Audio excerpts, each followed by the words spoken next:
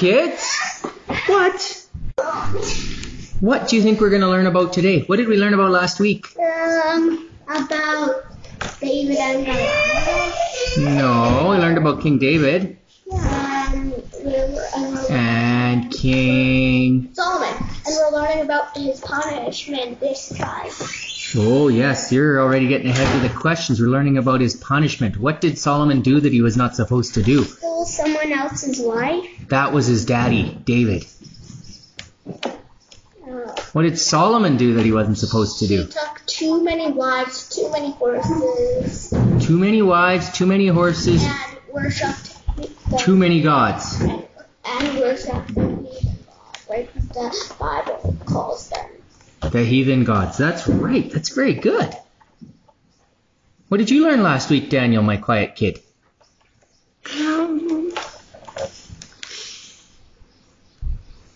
What was the fun part? The David killing Goliath. Well, that was a couple episodes ago. Was there a submarine? Yeah, and Do you think there's Captain Pete had a water leak. a water leak? Yep. Oh. Do you think he gets saved? Or, Yeah, or I did heard Pirate his Pete... voice in the next thing. Oh, when Mom and Dad were watching it last night, you heard it? I heard his voice saying, "Thankfully, Mr. Phil Vischer saved me." Oh, you're just spoiling it for all the kids. We better go downstairs and watch it, and then we're going to talk about it some more. Because otherwise, all the kids at home are going to know exactly what happened because you listened to it last night while you were supposed to be sleeping. I fell asleep. You fell asleep, so you didn't hear it, so it'll be new for you. Did you fall asleep while Mommy and Daddy were watching it last night? Yeah. Okay, with that, we're going to go watch. We think all you kids at home should too. Come and watch. He probably will. We'll see. We'll maybe even ask him questions. We'll see.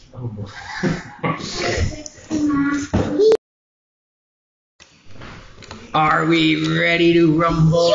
Yeah. Or give away all the answers to all our friends? Give away all the answers to our friends. Okay, so what did you learn? What was the funnest part, Elizabeth? The funnest part was when I think it was when I said I'm gonna fly. When Mr. Phil said when Mr. Phil didn't tell them, Ian said I'm gonna fly. Our flying right into him. Oh, and then Ian said, I don't think God wants him to do that. That was pretty funny. How about you, Nathan? Fly my biplane. What about you? What was the funnest part, Nene? I like when Pilot Pete was flying around in the backyard of the church. That was pretty fun. How about you, Sam? I like when Pilot Pete said, "Oh, that's because the plane was too fast." Oh, yeah. That was pretty funny. What is the world's most important book? The phone book, right? The Bible. Oh, you guys are too smart. What are the first three kings we learned about? We learned about three kings. Who are Israel's first three kings? And that piece. And we also learned about that. So the first three kings are who? Saul, David, and Solomon. and very good. And that nasty Queen Jezebel. That's later. We're not talking about nasty Queen Jezebel yet. One at a time. I thought they were going to ask Stephen questions too. We might too. We'll see. When Saul sinned, he did what? He made excuses. And acted like it didn't matter. When David sinned, he did what? Repented. No excuses, right? I thought it was King Solomon that acted. What was Solomon's sins? He had too many wives, too many dogs, too many horses. And he started worshipping what? False gods. False gods. Maybe one was a tiny metal cow. Yeah, like yours. Now we'll show you It's this. Daddy's. We're going to talk about the tiny metal cow in a bit. What was the consequence of Solomon's sin? So Solomon sinned, and what happened? The end of Israel came. Not yet. He did what? listen on this one. Stop putting the needle in. Sam. So, what else? So, was the king? What happened to the kingdom because of Solomon's sin? The kingdom split in two again. Two, right? And we had a king in the south was named.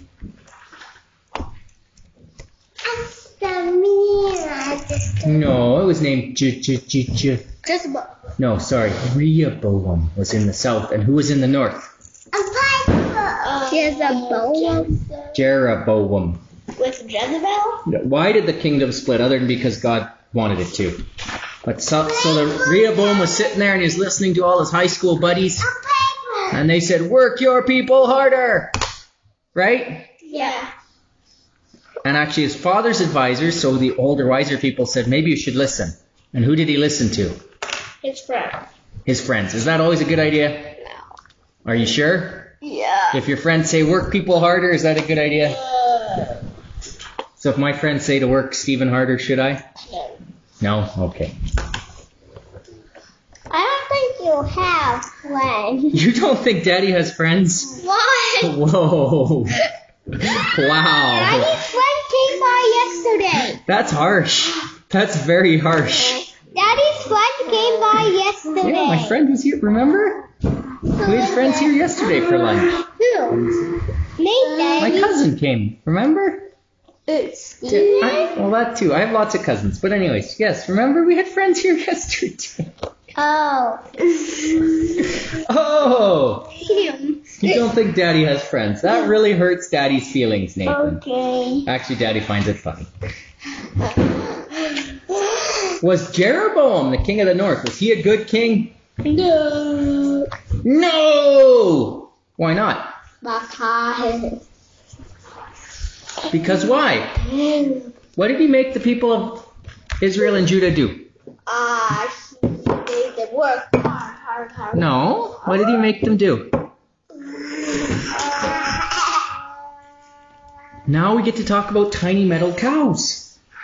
He made them Ship tiny metal cows. They wouldn't have to go down to where the other kingdom was to worship. So he made them worship tiny metal cows again. Daddy has a tiny. I have a tiny metal cow. This is from marketing. It's a bull. It's a little bull, but it's the closest thing I got to a tiny metal cow. I might have Uncle Ben include a picture in the description on this video. We'll see if he can do that.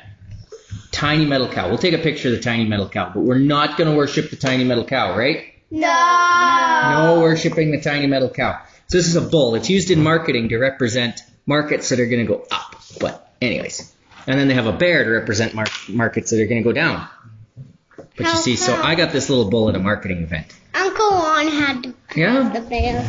Well, how come it's for going up and down? That's a whole marketing discussion. We can talk about that one later. But for some reason, bulls represent optimism and things going up, and bears represent markets going down.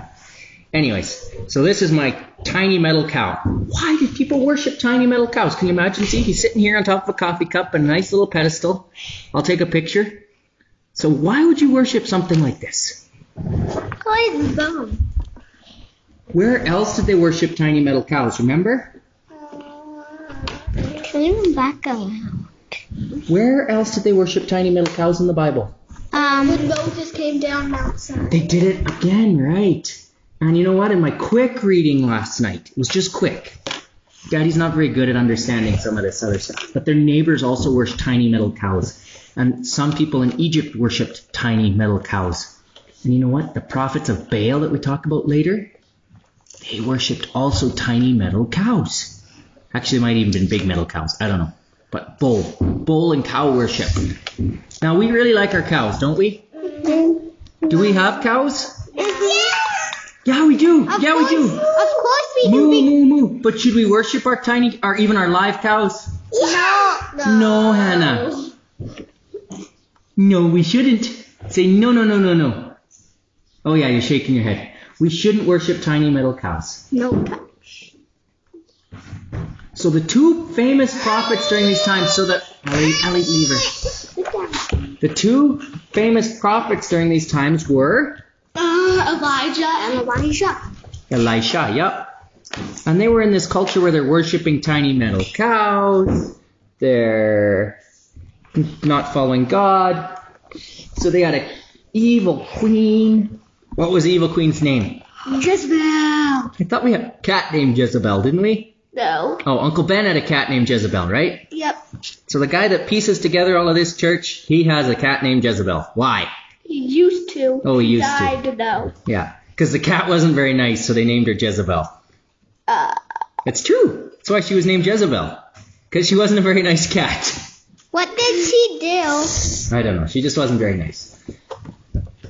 So, You Yeah. can't hit it. and Jezebel made Elijah run away. And she had so then, kitten. what did they do? What did they do for the prophets? What did Elijah do in the most famous story The cat. of this book? The cat would have said, "You can't come in this house." What did they do? What did they do? Um. They made a prophet's smackdown. They had a contest. And what was the contest? It was a pie-eating contest, right? Fighting. No, it was. Dad and Steven should have a pie-eating contest, right? Yeah. We'll tell Mommy to make a whole bunch of pies. And then Steven, who's living with us for a while as he's helping out on the farm, for all of those of you at home, he's, 18, so he could probably out-eat Daddy, right? Yup. Yeah.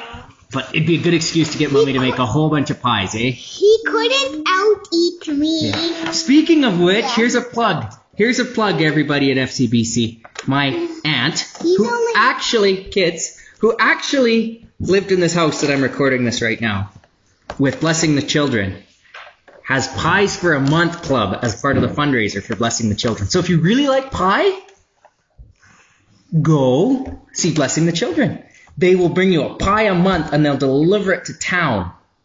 So you can go pick them up somewhere. You can talk to Blessing the Children. I'm sure they got a website where they'll talk all about it. But yeah, then lots of pies. If they sell lots of pies, and maybe if there's leftovers, me and Steven will have to have a pie eating If contest. Stevens ate, Okay, anyways, would back. be a So how did Elijah make fun? So all the prophets, they made sacrifices on altars, and they said, no, we're not going to light them. We're going to make our gods light them. So what did the prophets of Baal do? They shouted and yelled and Screamed and said, please light the fire! Please! Did it work? no. For a whole half a day. They got tired. and What did hurt Elijah do? themselves. And they hurt themselves, because hurting yourselves makes God, pay attention to you in their minds, which is not true. So, what did they do? What did Elijah do? He got a fire truck out and made it wet. No. Oh, it was jars, but they made the sacrifice wet so it wouldn't burn so easy, and then what? And then fire came. Yeah, but how did he do it? Did he wail and cry? And No. he just said a simple prayer. Dear Lord, you know that we're the true God, and make fire come. And fire came. And it did.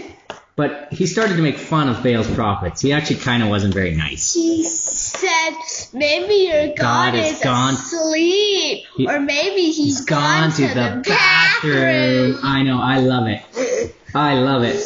And did he come? No. And Baal didn't come. So that's what we know this week. Are we excited? Did we learn lots? We're going to color a picture of Elijah. And the golden I got a few pictures. Actually, there wasn't a picture of a golden cow in the coloring sheet. So I don't know what to do there. Color, But you could draw the golden cow. nasty queen.